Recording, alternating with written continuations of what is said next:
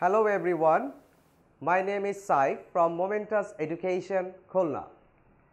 Today I am here to tell you about IELTS Academic Writing Task 1.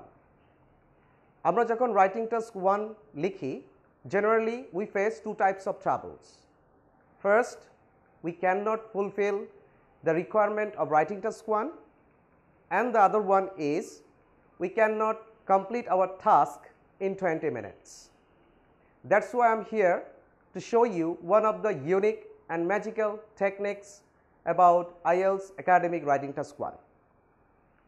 Before applying this theory, we have to know about the requirement of Writing Task 1. আপনারা একটু খেয়াল করবেন প্রতিটি topic সেন্টেন্সের নিচে এরকম একটি সেন্টেন্স লেখা থাকে, and that is the requirement of Writing Task 1. If we look at summarize the information, that means you are not allowed to write everything, all data. You have to make a summary here. Not only that, you have to select and report the main features. And the another one is make comparisons where relevant. That means prashongik tulona. Viewers, if you don't fulfill this requirement of Writing Task 1, I am sorry, you are going to lose the marks. Viewers, you can see I have taken a table chart here. A table chart ক্ষেত্রে most of the students make mistakes. Do you know why? Because it has two issues. I mean countries, and the another one is items. That means কোন কোন country কোন কোন আইটেমের উপরে কি পরিমাণ খরচ করে। এর জন্য আমরা একটা থিওরি অ্যাপ্লাই করি, that is called RGT. What is RGT? Right? R means avoid repeating. আমরা যদি একটু খেয়াল করি, এখানে 5টা কান্ট্রি দেওয়া আছে এবং 7টা আইটেমসের কথা বলা আছে। তো যদি আমরা কান্ট্রিকে ফোকাস করে লিখি যে আয়ারল্যান্ড ফুড ড্রিঙ্কস টোবাকোর উপরে 28.91% খরচ করে, ক্লোদিং ফুটওয়্যারের ক্ষেত্রে 6.43% খরচ করে এবং লেজার অ্যান্ড এডুকেশনের উপরে 2.21% খরচ করে। তাহলে এভাবে 5টা কান্ট্রি যদি আমি আলাদাভাবে লিখি তাহলে দেখবেন ফুড ড্রিঙ্কস টোবাকো এই আইটেমগুলো দিয়ে 35 টাইমস এই নাউনগুলো আপনার রাইটিংয়ে রিপিটেডলি আসবে।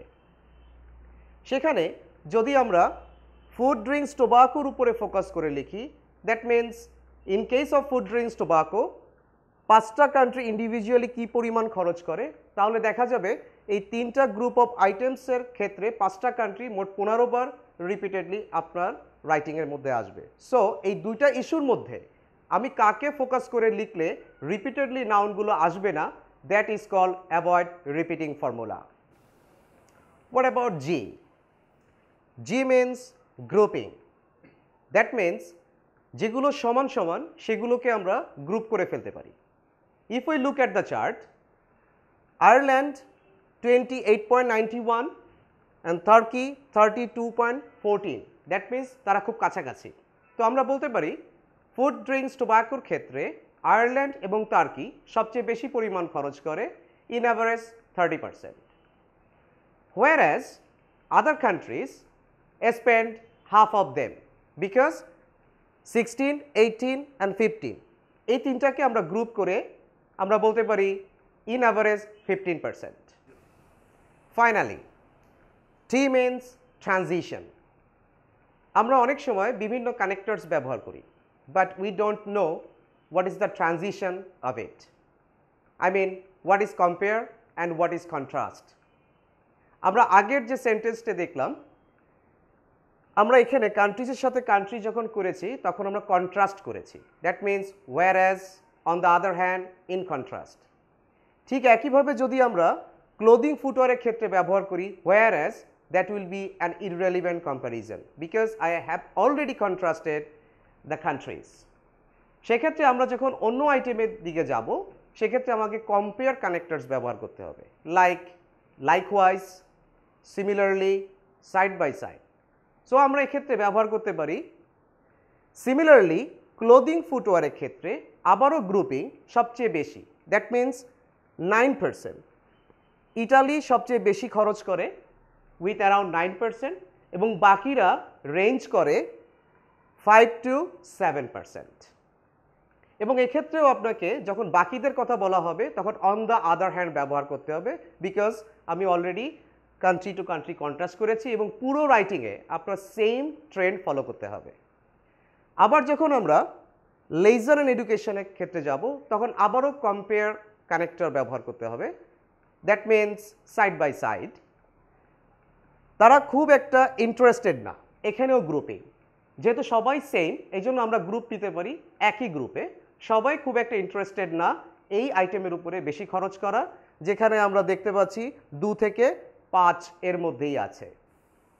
So viewers, by using this RGT formula you can make a very good summary in a very short time that will fulfill the requirement of writing task 1 and it will be very much helpful to get a very good score. মনে রাখবেন, আপনি প্রবলেমে পড়বেন, 17,000 টাকা খরচ হবে, তারপর আপনি চিন্তা করবেন যে এইরকম একটা থিওরি হলে ভালো হতো। আপনার প্রবলেমের আগেই আমরা আপনাদেরকে সলিউশন দিয়ে দিব। আমরা প্রায় খেয়াল করি অনলাইন থেকে বিভিন্ন স্যাম্পলস দেখা হয়, ইভেন ট্রেনিং সেন্টারগুলো অনেকগুলো ফটোকপি দিয়ে দেয় স্যাম্পল দেখার জন্য। সেক্ষেত্রে শুধু আপনি অন্যের স্যাম্পল দেখেই যাবেন, আপনার নিজস্ব কোনো অ্যাবিলিটি তৈরি হবে না। এই জন্য আমরা প্রত্যেকটা টপিকের জন্য, প্রত্যেকটা ইন্ডিভিজুয়াল টাস্কের জন্য আমরা এই ধরনের ইউনিক থিওরি এবং টেকনিক্স ফলো করি। So if you want to learn a very good IELTS, definitely you can choose আস। মনে রাখবেন, IELTS-এ কোনো চিট কোড নেই, IELTS-এ কোনো শর্টকাট নেই। So if you want to learn, please welcome to the মোমেন্টাস education. ভালো থাকবেন, সুস্থ থাকবেন, আমাদের জন্য দোয়া করবেন। Thank you for watching this video.